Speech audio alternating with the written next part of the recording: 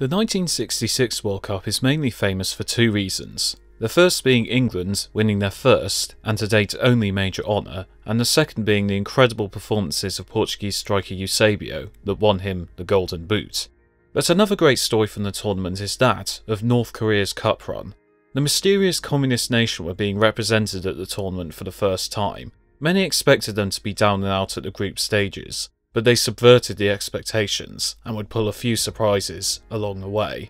This is a story of North Korea's 1966 World Cup run.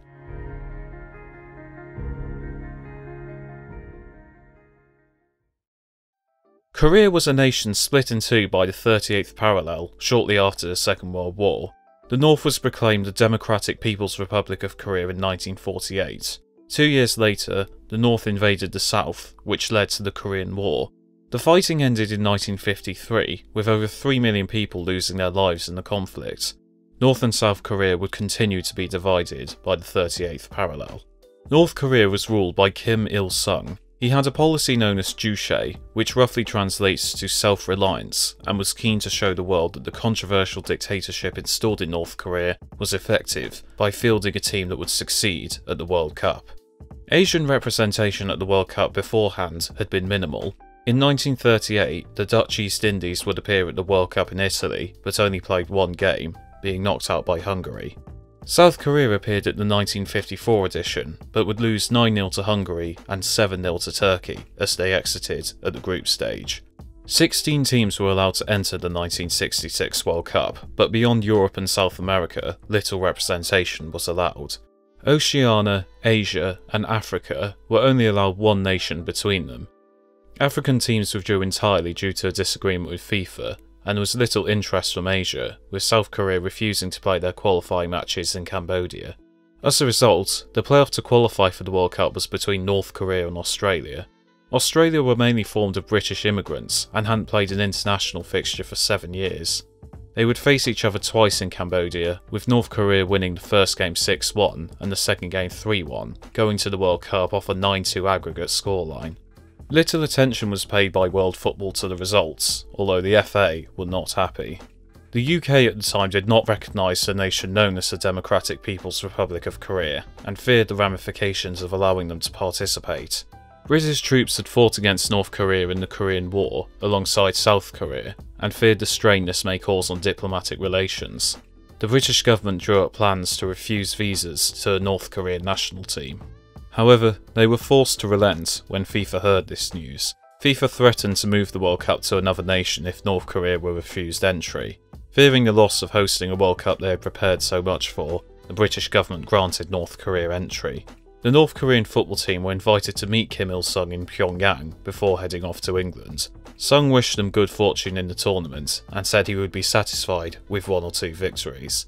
With the odds stacked against North Korea whoever they faced, the draw did not bode well for them. They would be drawn against fellow communist nation, the USSR, who had the legendary Lev Yashin in goal, as well as 1962 World Cup semi-finalist Chile and 2-time World Cup winners Italy.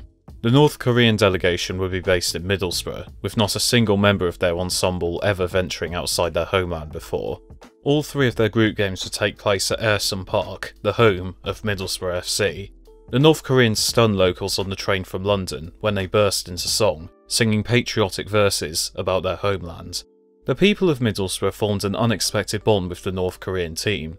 Middlesbrough was a working class town with a struggling side, and the prospect of having World Cup fixtures on their doorstep was a beacon of light for the struggling locals. The squad presented a gift of an embroidered picture of a bird to Middlesbrough's mayor, Jack Boothby.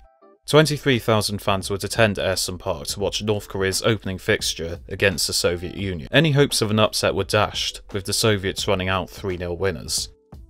Despite the result, the North Koreans continued to endear themselves to the locals. The fact they played in red just as Middlesbrough did certainly helped, and their fair play drew admiration from the crowds, compared to the tough, physical style imposed by the Soviet Union. In the period before their next fixture, many locals would observe the North Korean squad training, with many seeking autographs. The next fixture was against Chile. The Chileans had also lost their first game, suffering a defeat to Italy. Both sides needed to ensure that they avoided defeat. Chile took the lead with a penalty from Ruben Marcos in the 26th minute. The Middlesbrough faithful helped the North Koreans keep the faith, and goalkeeper Lee Chang-myung made a fantastic save to keep his side in the game. With only 2 minutes left on the clock, North Korea's captain, Seung-zin, headed the ball into the net to level the scores. North Korea had saved themselves right at the death, and it was the first ever time an Asian team had avoided defeat in a World Cup fixture. North Korea faced a monumental task if they were to miraculously find their way to the group stage. They would face Italy. Italy had won 2 World Cups previously, in 1934 and 1938, and were amongst the favourites to win the tournament.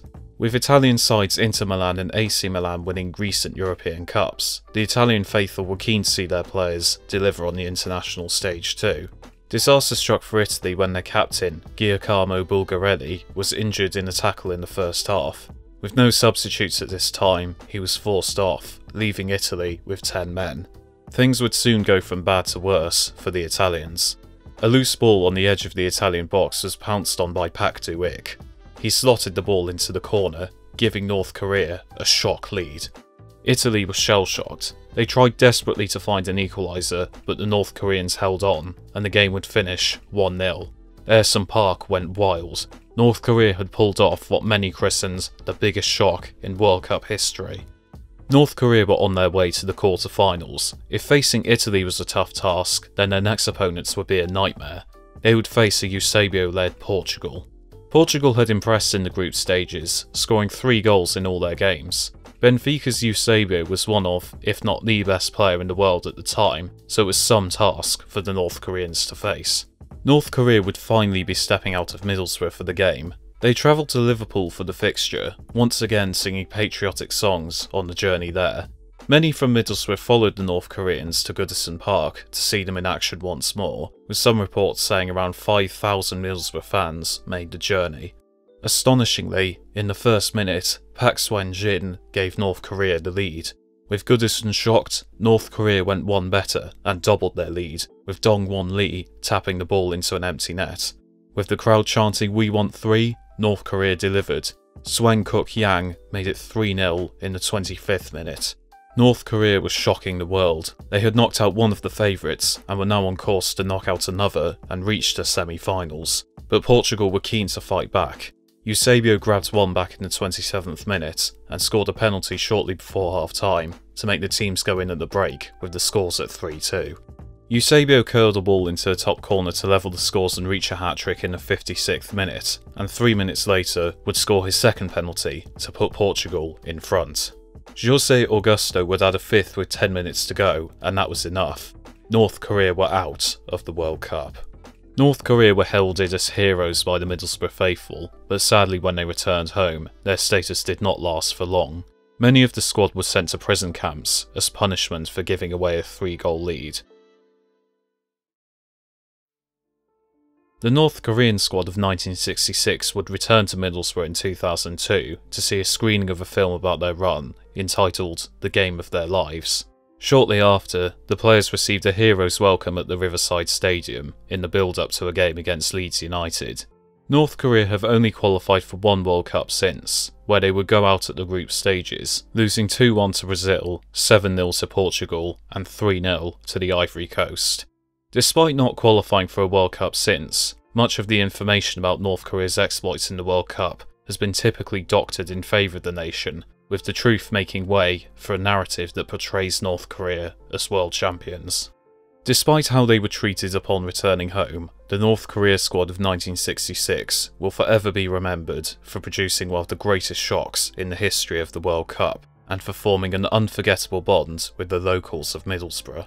Their run in the World Cup was remarkable, and one wonders what might have been had they been able to hold on to their lead against the Portuguese.